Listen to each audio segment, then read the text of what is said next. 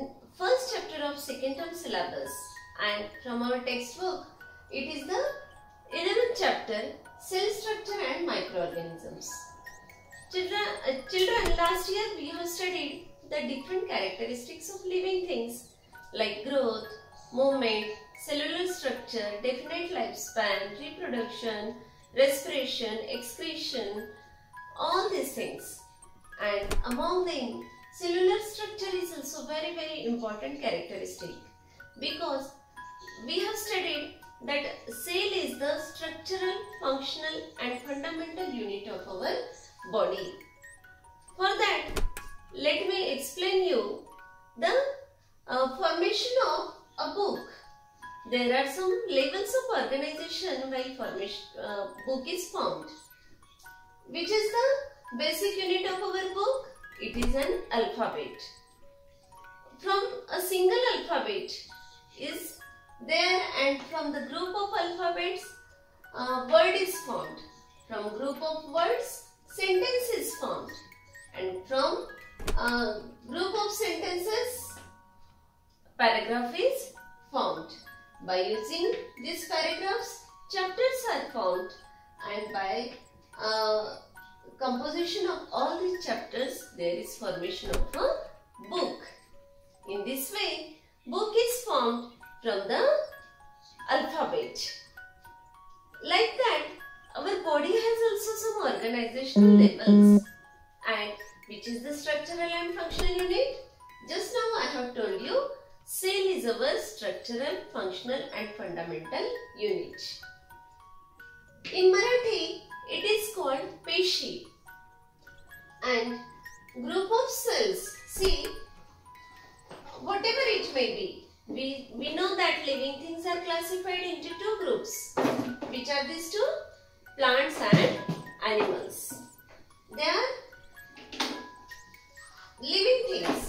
Now, this is plant cell and this is animal cell. Cell is the structural and functional unit.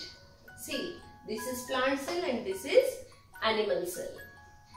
Then, group of cells, they form a tissue. In Marathi, tissue is called uthi.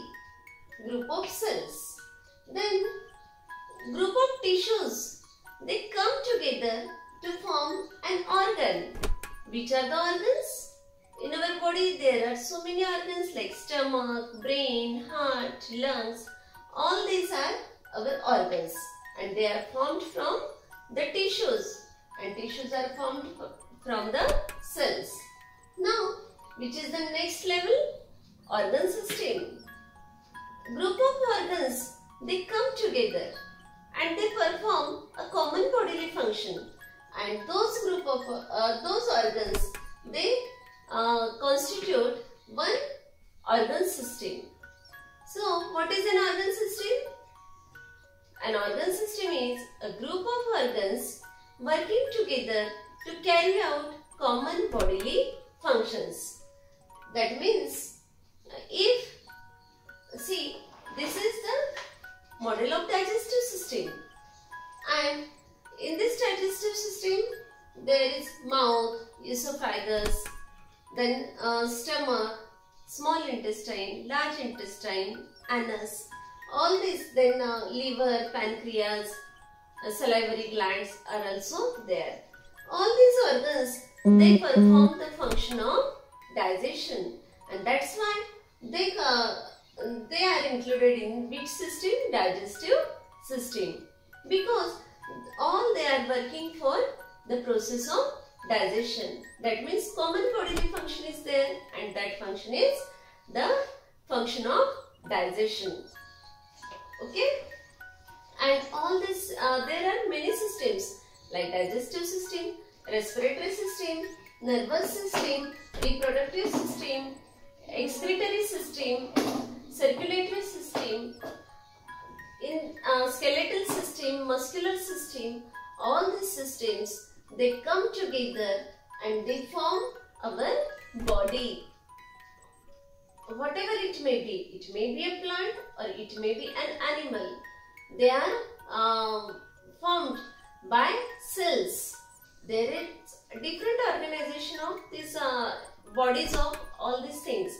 But in the bodies of animals, the structural organization is like this. Cell, group of cells, tissue, group of tissues, organ, and group of organs, organ system and group of organ systems, they form body. Okay? You must have understood all these things. And we know group of bodies, they form a crowd or community, and group of communities, they form a village or city, and group of cities. In this way, state, country and world, universe, all these are based on the cell. In this way, cell is very, very important in our body. Thank you.